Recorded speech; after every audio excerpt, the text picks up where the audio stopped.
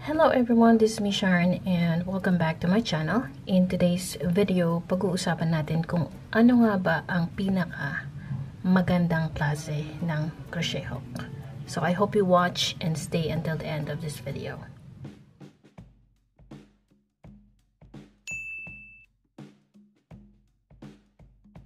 For new crocheters, yung mga beginner dyan, marami tayong klase ng crochet hook na pwedeng mabili online, and this is different from when I started back in 2014 na medyo konti lang ang available na crochet hooks online katulad ng Lazada or Shopee. So, good thing naman na meron akong supplier dati when I was doing an online business. Small business lang naman, and then she gave me a double-ended crochet hook as freebie. So, yun ang naging start ko, and then I have used yung regular acrylic yarn na mabibili sa mga school supplies. Now, after 6 years of crocheting, marami na ako mga hooks na na-collect over the years, and nag-start ako dito sa pinaka cheap na hook. This is the aluminum crochet hook. Ito yung klase ng hook na mabibili sa China, and as you can see, tapered hook siya.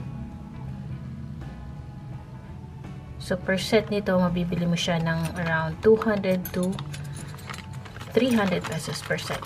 And ito yung pinaka maraming set, maraming sizes kasi 12 pieces siya. So merong 8 pieces, may 10, may 12 yata. So ito is 12 pieces. So kaya naman iba't ibang sizes siya is depende sa kapal ng yarn. So ibig sabihin, kung manipis ang yarn, maliit lang na hook ang gagamitin natin.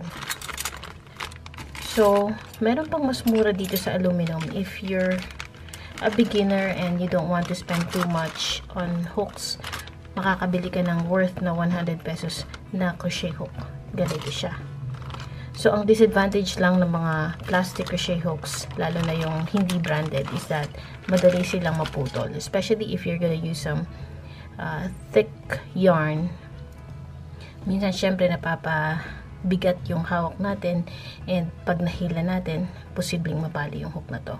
Although, hindi pa ako nabalian ng plastic crochet hooks because I don't normally use this one. May mga instances lang na ginagamit ko siya kasi nga, yung yarn is para siyang made of plastic at dumidikit sa aluminum. And then, yung mga may handle naman na generic hooks like this, pero aluminum siya, I would suggest na bago kayo bibili ng mga may handle, make sure na made of aluminum itong pinaka head niya para mabilis mag-glide sa yarn. So, this one naman, nabili ko rin sa Shopee, and it's 2, 4, 6, 8, 10 pieces. Isang set na yan. So, ang pinakamaliit niya is for micro crocheting. Yung iba sa inyo, yun, di ko na kaya yun kasi sobrang liit na ng kino-crochet niya. Minsan kasing nipis ng sinulid. So, this is 1.0 millimeter crochet hook. So, yung mga sizes niya is either may makikita ka millimeter or yung mga by numbers. Makikita mo lahat yan pag nag-search ka sa Pinterest. Makikita mo yung conversion ng mga sizes ng hook at doon mo malalaman yung pagkakaiba nila. Yung Japan sizes, marami sila. Nagre-range sila ng point something. Yun ang pagkakaiba nila. Yun ang pagkakaiba nila sa mga US size crochet hooks. Now, if you're a beginner, I suggest na mag-umpisa ka doon sa mga aluminum, or kung prone sa pangangalay yung kamay mo, mas maganda na meron siyang handle. So, ito yung mga klase ng crochet hooks na mabibili per set at a very affordable price. Ngayon, after 6 years of crocheting, meron ako mga natuklasan ng mga crochet hooks na magagandang klase talaga. As in, kumpara mo sa mga shoes, as in, medyo may kamahalan sila. So, ito yung very first set na nabili ko. This is a gray set. So, ito naman, ang branded siya. So, hindi siya katulad ng ordinary hooks na mabibili mo lang ng 100 to 300 pesos per set. So, this cost way more. Like, I bought this for 3,500. So, mahal siya. Para kang bumili ng sapatos, ganon. So, ang maganda lang sa ganitong hook is that pag long time crocheter ka at lagi mong ginagamit yung ganitong klase ng hook, as you get older, madaling prone sa ngalay yung kamay mo, maganda siyang gamitin. And overall, pag naman talaga matagal tayo nagko-crochet, nakakangalay talaga. But this one has the most comfortable grip. So, that's why I bought this one. And iba talaga ang feeling kapag meron kang ganito. Dahil parang reward mo na rin sa sarili mo for crocheting for a long time. And then, malaking bagay siya para hindi ka masyadong mangalay. So, merong in demand ngayon na red tulip etimo. I don't know why, pero during pandemic, marami ako mga fellow crocheters na katulad ko rin, na parang nag-crave sa mga red etimo tulip. That's why, nung hindi pa available yung isang set ng red etimo, so, ginrab ko na yung opportunity na mamili nitong gray set, and then, I just bought 2 single red tulip etimo. So, ang difference niya, when you're a long time crocheter and you're using this, ano siya napaka-comfortable niyang gamitin. And for me, parang iba siya kaysa dun sa mga generic hooks na kapag nagko-crochet ka, sumasabit yung yarns. Dito, hindi. So, I really feel happy when I'm crocheting with this kasi parang bukod sa alam ko mahal ko siya, kailangan ko siyang ingatan, and at the same time natutuwa ko when I crochet using this set of hooks. Para siyang heavy duty crochet hooks kasi nga medyo matagal bago mangalay yung kamay ko, and may ergonomic handle siya. So yun ang purpose niya kung bakit masarap mag crochet, because of the handle. Di ba pag close yung grip mo sa handle, over time pag nagko-crochet ka, nangangalay. So with this one, hindi. So I liked it. I loved it. And the best thing about this gray set is that it comes with a pair of scissors. So sa red tulip etimo set, wala siyang scissor. So that's the reason why I bought this one over sa red etimo. And then also, tela kasi yun sa red etimo na set. And with this one, hindi. So, pwede siyang protektahan from splash, ganon. At madali siyang i-stock. Kasi nga, i-fold mo siya dito at di siya basta-basta madudumihan. Yan. So, my advice for beginners, dahil nga, siguro gusto niyo rin magtipid, dahil syempre, we're in pandemic, limited lang yung budget natin, and if meron kayong alam na Japan surplus stores, mas maganda na magtingin-tingin kayo ng mga crochet hooks na naliligaw doon. Bakit? Kasi when you compare it with the generic crochet hooks, makikita mo yung difference. So I'm gonna show you an example. So this one is a double-ended crochet hook I bought sa Japan surplus. Now, if you're gonna look closely, yung hook head niya is parehong-pareho doon sa tulip na crochet hook. So, we're going to make a comparison. This one is number 5. Number 8. Yung number 8 na size is equivalent to 5 millimeter. So, I'm going to get the 5mm crochet hook. And you can see in there yung pagkakapareho niya.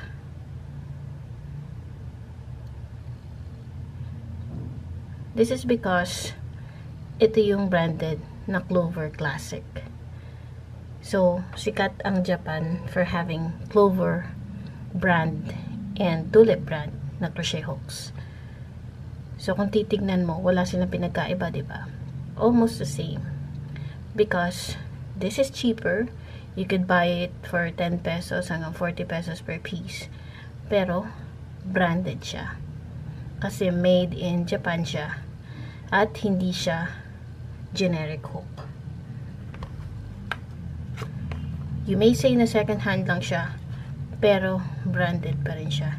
So that's the reason why, kung sigurong na discover ko to before ako nakabili ng generic hooks, talaga mas gustuin kong mag-try pumunta sa Japan Surplus or mag-check sa mga live selling ng Japan Surplus na may naligaw na crochet hooks. Kasi chances are, mga branded na crochet hooks ang pwede mong makita or mabili sa kanila.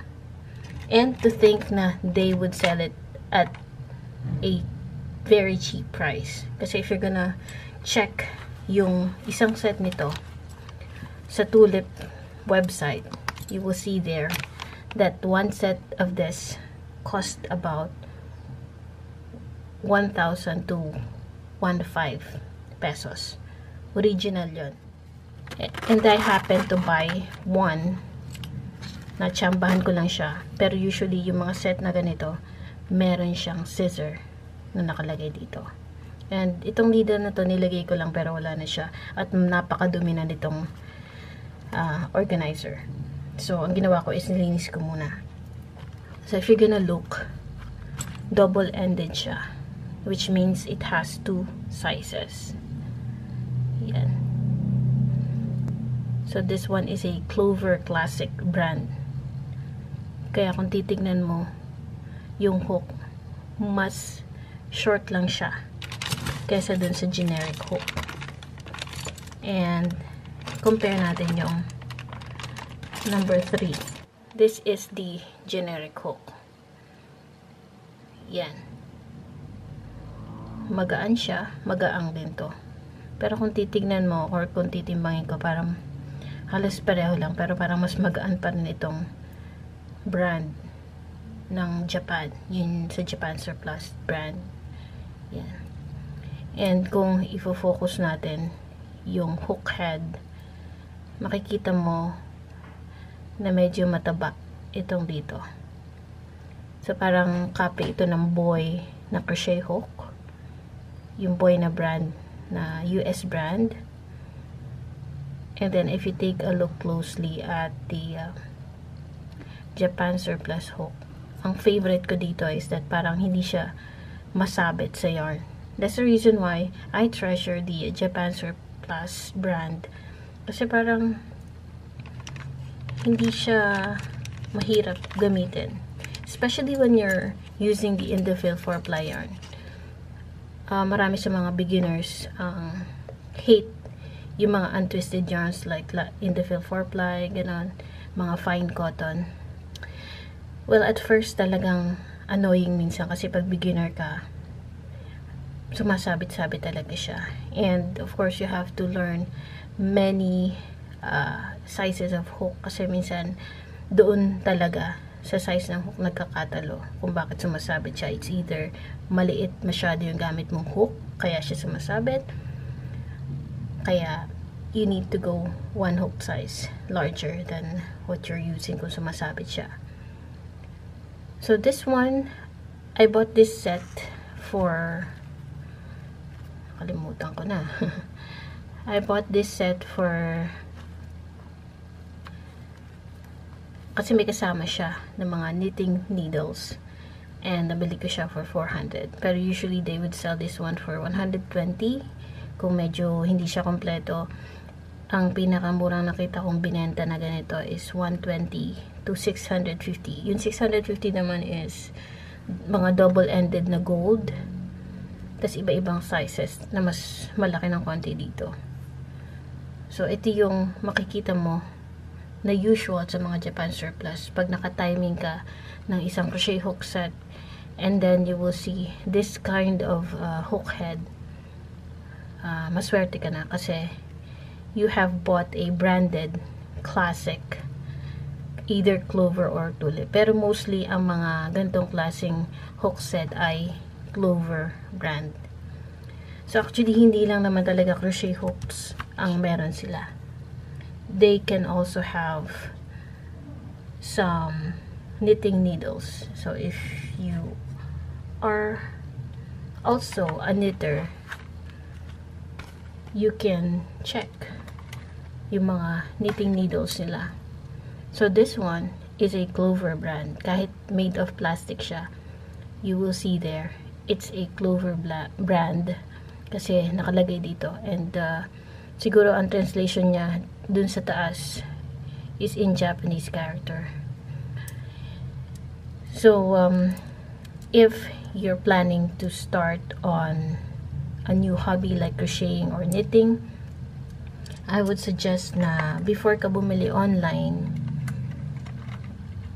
dahil syempre magbabayad ka pa ng shipping fee, I would suggest na tumingin ka sa mga Japan surplus stores. Kasi baka may naliligaw sila ng mga ganitong klaseng crochet hooks, makabili ka na isang set. And ang nakakatuwa pa is, meron din silang mga yarns. Yung iba, bawas na. Binibili nila at a very cheap price. So, minsan, per ball, mabibili mo sila ng super mura. But, if you buy it online, dun mo malalaman na medyo mas mahal siya. So, if malapit kayo sa Japan surplus, you can just go there and check. Kasi, ang alam ko kasi sa isang area, minsan hindi lang naman iisa yung Japan surplus stores. Minsan marami sila. And minsan, hindi na napapansin ito ng mga seller ng Japan surplus. Kaya minsan, binebenta nila at a very cheap price. Kasi feeling nila hindi kagad mabibili. So, and I guess, mas madaling tumawad pag sa Japan surplus ka pumunta mismo. Anyway guys, so that's about it for today. I hope nakatulong itong information na to. If you're a beginner and if you're looking for some crochet hooks na affordable, and kung ayaw mo naman ng Japan surplus, it's okay. You can find some affordable aluminum crochet hooks na mabibili either sa Shopee or sa Lazada. And my recommendation would be, of course, try the aluminum crochet hooks. Now, anyway, in my next video, aside from the tutorials that I'll be publishing very soon, meron din akong set ng knitting needles na nabili, and for beginners na knitters like me, I will show you some of the hauls that I did, and hopefully makatulong ito dun sa mga nagbabalak mag-start ng knitting. Anyway guys, thank you so much, and I hope you all have a good day. Bye!